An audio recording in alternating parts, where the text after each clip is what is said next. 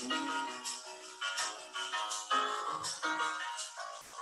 morning, Miss Nancy. Good morning, Miss Polly. And good morning to all of the friends joining us again for another Bible story today. Yes. Miss Nancy, today's story is a little difficult for young children to understand because it involves death.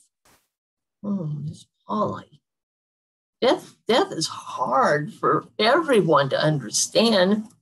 Do you have a way to help us to understand death better?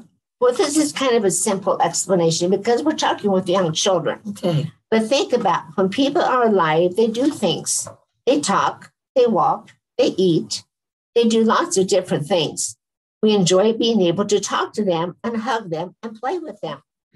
But when people die, they stop doing all those things. They can't talk to us, they can't hug us, and they can't play with us anymore. That's very sad, Miss Polly. Can you tell us about today's story? Yes, Miss Nancy. The story is called Jesus Heals a Little Girl, based on Mark 5:21-24 and 35-43. And it's found in the New Testament. Because it's a story about Jesus. Right. Yes. Well, one day, a large crowd of people gathered around Jesus and his disciples as Jesus was telling a story. An important man named Jairus came to see where Jesus was talking. He bent down at Jesus' feet, and Jairus said to Jesus, "My little daughter is very, very sick, and she might die. Please come and make her better so that she will live." Jesus went to Jairus' house with 3 of his disciples. There were so many people who wanted to see Jesus that it was very difficult to move through the crowd. As they approached Jairus' house, servants ran out with sad news. "Your daughter has died," they said. Jairus began to weep.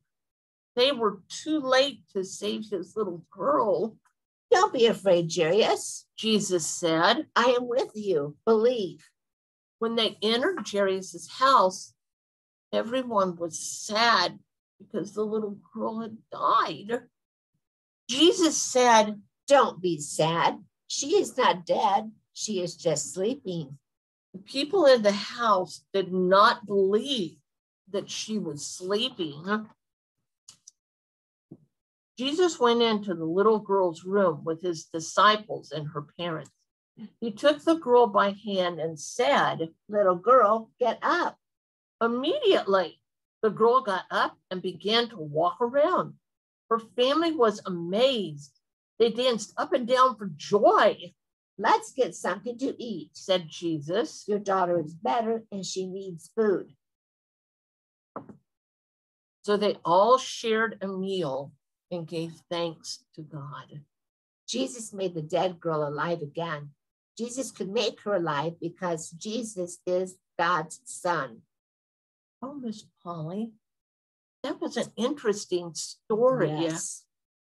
It is a little difficult to understand because I know in the real life that when someone dies that they don't really come back to life and talk or play or eat or anything like that. But I do know that because of Jesus' resurrection on Easter, that person will go to heaven and eventually we'll all be together again in heaven. That's right, Miss Nancy.